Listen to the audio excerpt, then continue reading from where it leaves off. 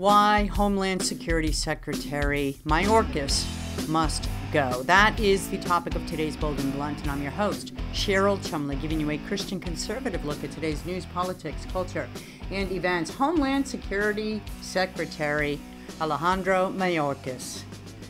How many articles of impeachment have been filed, and how many articles of impeachment have been tabled, stalled, held in the wings under a Republican-dominated House? Well, Congresswoman Marjorie Taylor Greene is the latest who has seen her articles of impeachment against Myorkas just shoved to the side, just placed back on the table in a 209 to 201 vote. The House chamber just recently decided to shelve the resolution, the impeachment articles, the resolution introduced by Congresswoman Marjorie Taylor Greene, and supported instead a motion to refer the articles to the Homeland Security Committee. So once again, articles of impeachment against the leading Democrat official in this White House responsible for letting in how many millions of illegals now? It's really hard to get a head count on this, right? 3.8 million, 3.6 million, 10 million, 5 million. Really at this point, who knows? Who's even counting anymore, because it's just open border down there. But the Homeland Security Secretary is supposed to be in charge of Homeland Security, meaning America's security, which falls under border protection. And guess what?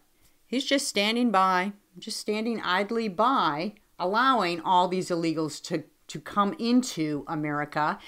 And shamefully, when these recent articles of impeachment were being brought forward by the Congresswoman from Georgia, Marjorie Taylor Greene, 8 House Republicans, yes, voted to shelve this resolution. Remember, the vote was 209 to 201. Thank you, Republicans, for not going forward with this. Before I go further, I want to quickly mention, if you like Bold and Blunt, you may get Bold and Blunt at edify.app, at washingtontimes.com, at Real Life Network, and wherever podcasts are offered. And if you go to washingtontimes.com, scroll to the bottom of the page, find the newsletter section, click on it, and look for Bold and Blunt with Cheryl Chumley. Sign up for my newsletter, please.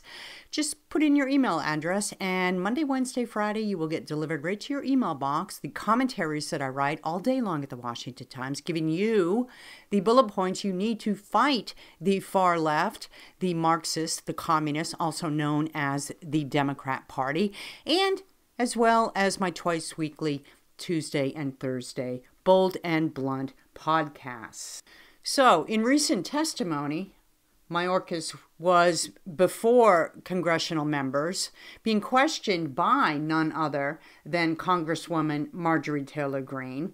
And it was some fiery questions that she shot his way, because she held a picture of a couple, an elderly couple. She held that up in Congress and referred to this couple as being victims of a 17-year-old cartel member who was let in America illegally under the secretary's watch. And she was just simply requesting a little bit of information. Why are illegals being allowed to come into America and kill American citizens? So listen to some of this questioning on the part of Congresswoman Marjorie Taylor Greene. Secretary Myorkas, I want you to look at these innocent Americans. Do you see them? It's the picture. I do, Congresswoman. They are dead.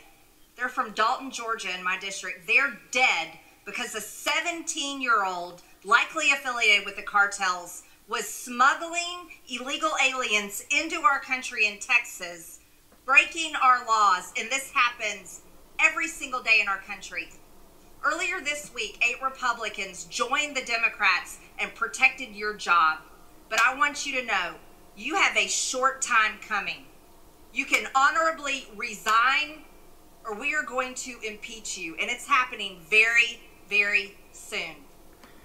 See, that's what Americans want to hear, right? Go back in time. Go back in time to when Donald Trump came to the forefront of the political world, 2015, 2016, and the issue that catapulted him ahead of his, 17 or 18 Republican primary challengers?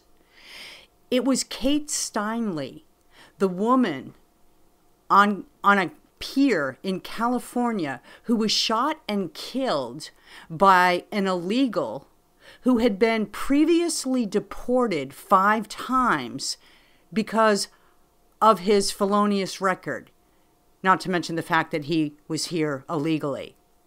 But he was in San Francisco, he was in California on that particular pier, on that particular day, and pulled the trigger on the particular gun that shot and killed Kate Steinle as she walked with her father on that pier. He was there because of the sanctuary status of that city in California that welcome to our city, illegals. We don't care if you are felons or not. That's why he was in the city that particular day. And it was Donald Trump who spoke so openly and repeatedly about Kate Steinle as an example of what was taking place in communities across the nation.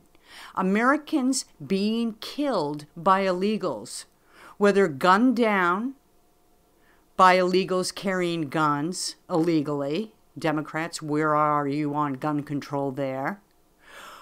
Or mowed down by illegals driving drunk illegally, or otherwise injured, or facing property damage, and so forth and so on. The list goes on. And it was Donald Trump who refused to back off that issue. And so it was law and order, open borders, illegal immigration, but really the face of Kate Steinle that really rallied Americans behind Donald Trump, the sane Americans, the sane conservatives, right? Because they saw in Donald Trump somebody who would not stand down on this issue. And they saw in Donald Trump somebody who would not go to Capitol Hill and join a gang of 8 and work with Democrats behind closed doors as a Republican and come forward with some sort of quasi-reform and call that the solution to border control, when really all it does is advance open borders even more, right? Or it legalizes those who came illegally. It makes concessions with the illegals. They saw in Donald Trump somebody who would stand strong for America first, and that's what he did.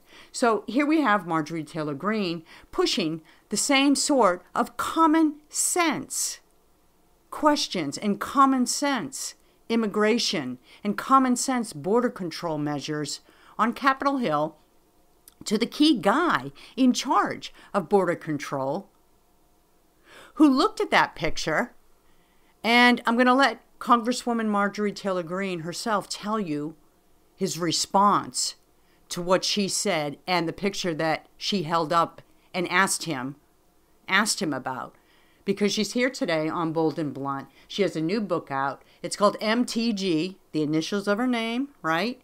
And it's all about her response to deep state, swamp-like politicking that has struck hard at her constitutional, very lonely stance sometimes on Capitol Hill in the years that she has served.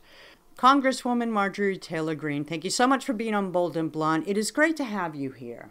Thanks.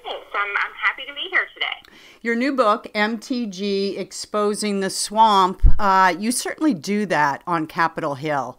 And I watched with great interest your questioning just recently of Myorkas. I found it very compelling when you held up that photo of the elderly couple in your district killed because of the open borders. Can you talk a little bit about the impeachment of Myorkas and why that seems to have stalled? Yes, I am very angered and upset. I had introduced articles of impeachment, and I'm not the only member of Congress. There are multiple articles of impeachment against Secretary Myorkas, and mine have been sitting on a shelf in the Judiciary Committee collecting dust No one has picked them up. No one has picked up any of the articles of impeachment against Myorkas. And that is extremely frustrating to me, especially since we're in a Republican majority and can control that. And then 2 weeks ago, when this very sweet couple from Dalton, Georgia, in my district, Jose and Isabel Lerma, were killed, tragically killed, in Texas as they were traveling to go visit family in Mexico by a 17-year-old cartel member smuggling illegal aliens into Texas. I just couldn't believe it. I'd had enough, and so I introduced a privilege resolution, forcing my articles of impeachment to the floor because I just couldn't believe it. I'm like, this poor couple, this is happening to Americans all the time. They are getting murdered. This is such a frequent thing. Tony Gonzalez, that represents the district where it happened in, he's had constituents killed the exact same way in these illegals being smuggled in the country in terrible car crashes. And then we've got 300 dying every single day from fentanyl. So I introduced them, and then I couldn't believe, after 8 Republicans joined Democrats and protected Myorkas, stopped the impeachment, then I faced him on the Homeland committee hearing, and when I held up that picture, he showed no remorse. He did not even look like he was sorry. The look in his eye he looked like he could care less. Really? And that was the most unbelievable moment. I just could not believe it. And I think everyone really needs to understand that right before my questioning, Representative Garcia, Democrat, asked him, how do you feel about the word invasion? And Secretary Myorkas said, I am offended by the word invasion. But yet he didn't move, didn't bat an eye, and didn't even care that those 2 constituents of mine in my district were murdered and killed in our own country. I was going to ask you about his response because the clip I saw, his face wasn't on camera, and it's really compelling. People should go to your Twitter feed, your X feed, and check it out. It's only a couple-minute clip, and it's very emotional to see you sitting there and holding the picture of this lovely-looking couple, like you said, and then you said, well, they're dead. And I was so curious what his response was, and you're saying it was just a blank face. A completely blank stare, no emotion on his face, no remorse, no sorrow. He stared at me with a smug look on his face. And it was, I was so enraged. I couldn't even believe it. And then I switched to Director Wray, FBI Director Christopher Wray, yes, sitting next to him, and went straight into questioning him about if he knew anything about the group called Global Intifada that organized the illegal occupation of the Cannon House office building on October 18th. And he knew nothing about it. And he just brushed it off like he didn't even care. And I asked him, I said, do you know what the word intifada, do you know the definition? And he said, no, I don't. And I said, it means Arabic uprising. It means jihad. And then I showed him a picture of a screenshot that we had taken a picture of one of the organizers texting in a group chat. And the top of the chat said Global Intifada. And one of the names in the chat was Katrina Bleakley, who is the lead attorney at the Southern Poverty Law Center. Christopher Wray had no idea, didn't even care, even though he was there testifying to us about terrorism, about terrorists that have come in our country, and the dangers of an open border. And he didn't even know that they had come in our own federal buildings, and over 300 of them had gotten arrested on October 18th. Now, look, I saw that clip as well, also posted on your Twitter X account, and I suggest that people go and watch that as well. It's only a couple of minutes, and I thought you did a very good job of tying his ignorance of that arrest to the ongoing FBI and deep state investigation of the J6 protesters. And what is going on with these people in America who have been put in jail where charges just languish, it seems, from January 6th? The FBI and the Department of Justice right now are literally operating as the campaign arm for Joe Biden's campaign for presidency in 2024. And they are abusing their power. This is one of the scariest things that's happening that I think we've ever seen in our lifetime. outside of the COVID lockdowns that took away all of our freedoms. But they are literally targeting, hunting these people that may have even just stood on Capitol grounds, maybe walked up too close to the Capitol, maybe walked in open doors in the Capitol. I'm talking about grandmothers. I am talking about veterans. We're talking about people that pay their taxes, have never been arrested. We're talking about good Americans that were Trump supporters that just naively went into the Capitol on January 6th. They are hunting them down this very day, and it's been nearly 4 years. And it is just unbelievable to me. And I'm so frustrated with my Republican colleagues that they are not stopping this. We should be using every single ounce of our power, which is the power of the checkbook, because we own it in the House, to stop them. And we're not. We don't have enough Republicans that see this as a grave threat to our entire country. This is why I wrote my book, MTG, and I hope people order it at mtgbook.com, because I really wanted people to see a behind-the-scenes look at what is happening in Congress. I tell the stories behind the headlines, the horrible headlines about me. I tell what was happening in my life at that time and the real story behind the headlines, since the media created a character of me that doesn't exist. And I really can't wait for people to get my book, MTG, at mtgbook.com, because I think it's right. People need to know what's happening, and I think it'll be a good read for people over the holidays. Yes, and I'm glad you pivoted to that, because that's what I wanted to segue into next. I wanted to talk about, in your research for your book, do you talk about Republicans as well? Republicans that constituents actually think go to Capitol Hill to do the good conservative work and then turn tail and jump in bed with Democrats. Do you name Republicans in your book? I do name names. And I think people will be surprised at some of the names that I name. One of the issues that I really care about is stopping these horrific, barbaric genital mutilation surgeries on kids. You know, adults are one thing. Adults can make their own decisions. But anybody under the age of 18 should not be having mastectomies. They should not be having castration surgeries to change their body to look the way they think they want it to look, because they're still kids. And that's a permanent decision, and it's unbelievable how many of these people have these surgeries and regret it, and it ruins their lives, ruins their health, and they have tremendous medical problems ongoing for the rest of their lives because of these awful surgeries. And I have a whole chapter about that, and I name some of the Republicans that people would be shocked that are against my bill, Protect Children's Innocence Act, that don't want to pass it. And so I look forward to people understanding, because I think the frustration right now among Republican voters is they're ready to vote for President Trump, can't wait to have him back in the White House, but they're fed up with Republicans in Congress because our conference and our majority has done absolutely nothing about the things that people yell and scream about on a daily basis.